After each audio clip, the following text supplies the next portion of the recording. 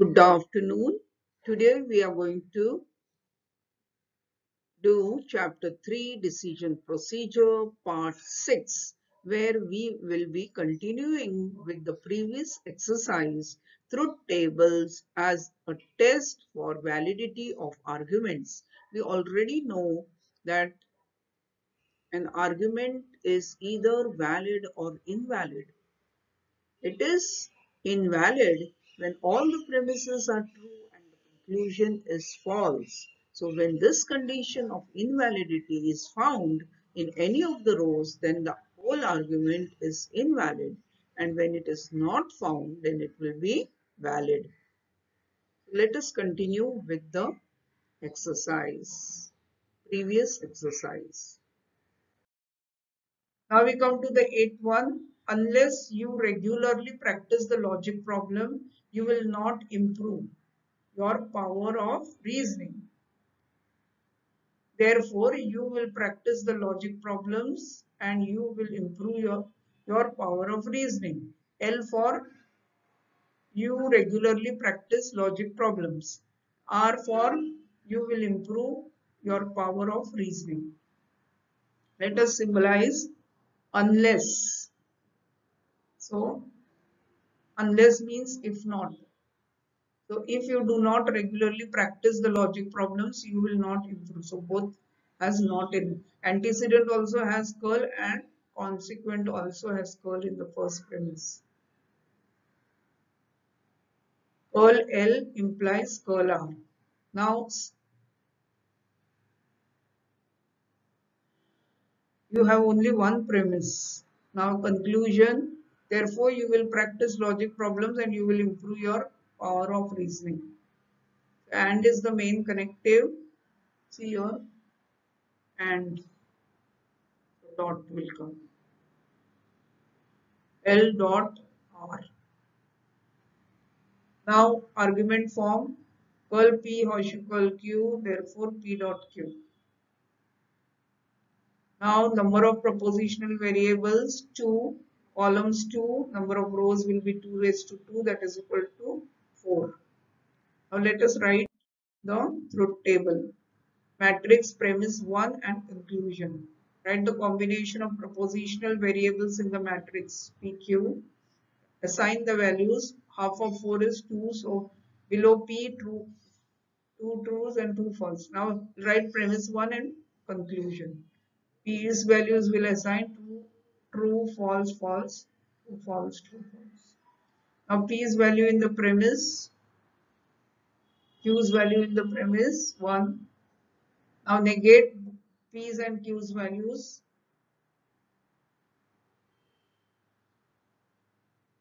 Now taking negative values of P and Q, you will solve implication horseshoe. Horseshoe is false only under one condition, when the antecedent is true, left is true and the right is false. Rest of the cases it is true. So we'll write true, true, false. The main connective is horseshoe in the premise. Now we'll solve the conclusion. P's values you will assign in the conclusion.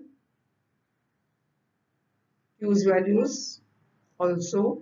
And now conjunction of P and Q you will solve. It is true when both are true and it is false when at least one is false.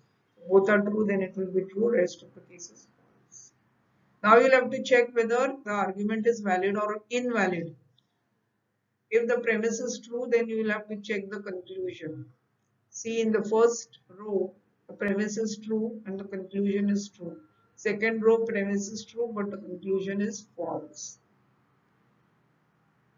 Then fourth row also it's the same. So we have found invalidity condition in at least one row, so it will be invalid. Since we have found in second and fourth row, obviously this one invalid only. Now we come to the next. Ninth one. In case you are confident driving and have never been in an accident, then driving over the speed limit is not dangerous. This is first premise. You are confident driver. Second premise, driving over the speed limit is dangerous. Third premise, therefore you have never been in an accident. This is the conclusion. C for confident driver. Never met with an accident is A, means accident is A, and dangerous. Driving over the speed limit is dangerous is D. Let us symbolize it. In case you are confident and have never driven in an accident, then the main connective is in case then. So it will be horseshoe. Okay. So let us see. First premise, in the bracket you will have to write, and C dot curl A implies curl D. Second premise, C, confident driver. Third premise, driving over the speed limit is dangerous, D. Therefore, you have never been in an accident is curl A. I will write the argument form. P dot curl Q implies curl R. P R, therefore curl Q. Now number of propositional variables are 3. Number of columns will be 3. The number of rows will be 2 raised to n. That is equal to 2 raised to 3. That is 2 into 2 into 2 is 8. Now we will write truth table.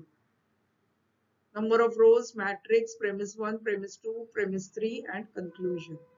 We'll write the combination of propositional variables in the matrix PQR in premise 1, premise 2, premise 3 and conclusion. Now we'll be writing the P's values. Half of 8 is 4, so 4 trues and 4 false. Now half of 4 is 2, so Q's value will be 2 trues and 2 false. Now half of 2 is 1, so R's values will be 1 true and 1 false. Now assign the PQR's values in the premise 1 and negate them.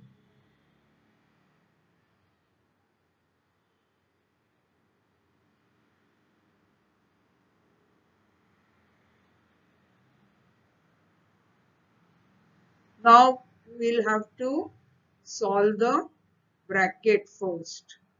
Dot is main in the bracket, so conjunction is true when both are true and it is false when at least one is false. So assign the values to conjunction.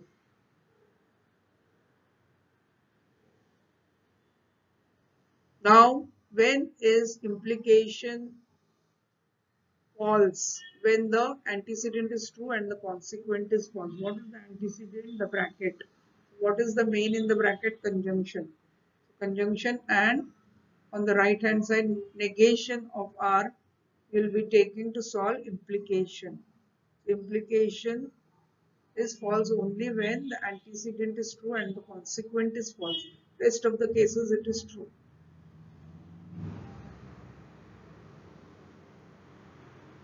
So in the third row, the antecedent is true and the consequent is false. So it is false. Now we'll write the premise 2, P's values.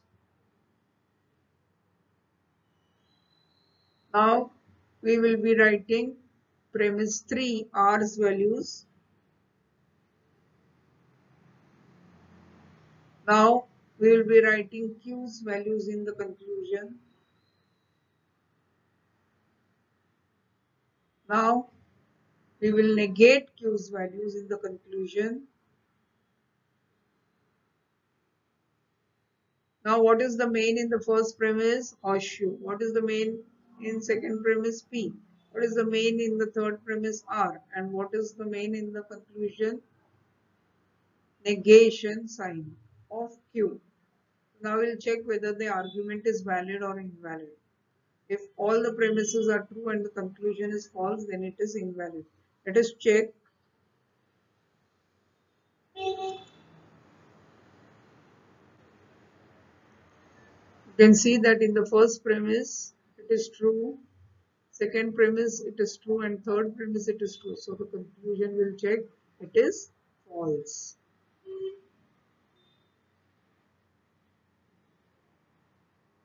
So we have found the invalidity condition in the first row itself. So the argument is invalid because in the first row all the premises are true and the conclusion is false. Last one, if traffic light turns red, I should stop. The traffic light has not turned red, therefore I should not stop. R for the traffic light turns red and I should stop is S. Let us see the symbolic form. If, comma, so it is implicative statement, horseshoe will be the main connector. R horseshoe S in the first premise. Second, not is the connective. The traffic light has not turned red. Curl R. Therefore, I should not stop. Not is there again. So curl S. Therefore, curl S. Now argument form will write P implies Q, not P, therefore not Q. Now, how many propositional variables are there? 2. So number of columns will be 2 and number of rows will be 2 raised to 2, that is equal to 4. I will write the matrix. Premise 1, premise 2 and conclusion. Write the combination of propositional variables PQ in the matrix. Premise 1, premise 2 and conclusion. P's value will assign half of 4 is 2. So 2 trues and 2 false. In P, below P, sorry. And below Q it will be half of 2, 1, true and false. Now what you have to do is P's and Q's values you have to assign in premise 1. I will be solving implication. It is true when the right consequent is true and or the left component is false. It is antecedent is false, and it is false only under one condition, when the left is true and the right is false. So we will assign the values. This is true, this is false, this is true, this is false. So main connective is implication in the first premise. Then we go to second premise, write the values of P, negate them, false, false, true, which is the main connective. Curl is the main connective in the second premise. Now we'll solve the conclusion. Write the Q's values, true, false, true, false, and negated false, true, false, true. I will have to check whether there is any invalidity condition in any of the rows. Let us check the first row. First row, the second premise is false, so no need of checking. Second row also, premises are false, no need of checking. Third row, we'll have to check. Both the premises are true, but the conclusion is false. In the fourth row, both the premises are true, but the conclusion is true. Since we have found the invalidity condition in the third row, the whole expression is invalid. Whole argument is invalid. Since in the third row, all the premises are true and the conclusion is false.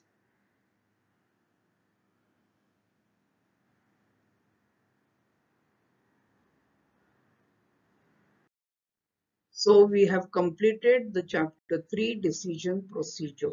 Thank you.